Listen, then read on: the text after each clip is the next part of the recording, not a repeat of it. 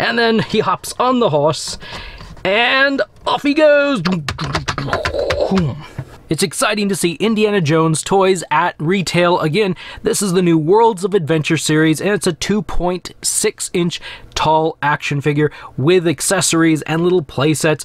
This is Indiana Jones with a horse. So this is what we see on the front, and I gotta say, I love this art. You're gonna hear me say that in every video. I love this art. If they change up to something that's kind of sucky, then I probably won't, but I love the art. Over here on this side of the package, you see a couple little scenes. These represent the several different sets. There are 3 sets in total, and so that's kind of like their cross sale right there. Flip it around here to the back, and you see everything that's included in the box. The size of the figure and all these accessories, we'll get into that. And on this side of the box, they show you kind of how things hook together, what fits where, and we'll get to that in just a moment. But I say, let's get this box right open.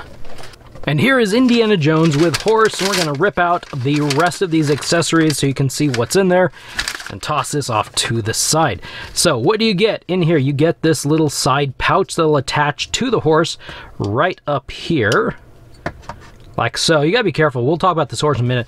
You get this whip in whipping action, extending. And you get the old faithful scary snake, because Indiana Jones is scared to death of snakes. You get his little side pouch to hang on him, and you get the Holy Grail. This is a set from kind of represents the Last Crusade, the 3rd movie. So we get Indiana Jones in his typical, what you would probably imagine, jacket attire, and this one is different than the one we looked at once before. The previous set that I looked at, the backpack one, had a rotation here at the arms, or the elbows, of course. This one has a wrist rotation. That's the only difference. Otherwise, his articulation is just the same. Rotation, hinge at the elbows, the shoulders, golly, and independently moving legs at the waist, and a ball joint at the neck, and then the wrist rotation, and I think this is pretty cool. The horse is actually not too bad either. We're going to slide this off for a second.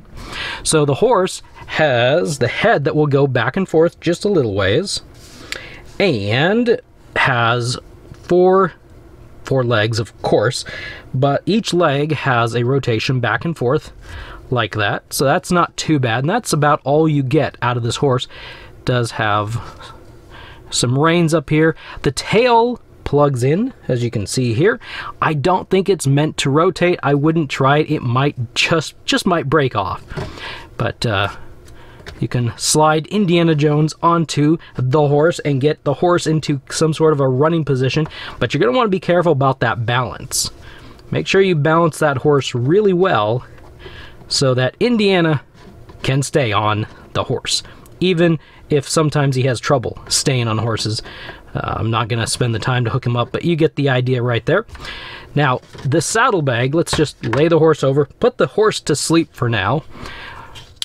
Open up the saddlebag, and you can tuck the grail inside there, which then hook on either side of the horse. You might want to actually just keep it on this side, since this is the side that's got the one unusable, unposable leg. These are so fun. These are cool. And you could slide this right on over his head. Actually, let's take this back off. Can slide this over the arm and the head, like so. And he's got his side pouch there, and doesn't he look so Indiana-like? And we'll keep the snake away. Let's give him his whipping of whips. That's right, I said it, the whipping of whips. And we'll do this because he's getting ready to swing it. He's like going whoop, psh. I didn't actually mean to hit the horse. You know, he's going for the snake, not the horse. The snake over here is trying to scare the horse. You go whoop, psh, and there goes the snake. And then he hops on the horse, and off he goes. And then we'll do a height comparison with the only other small action figure line that I've got, a 2.5-inch Micro Fortnite series. They're not too far off. They're just a little bit off.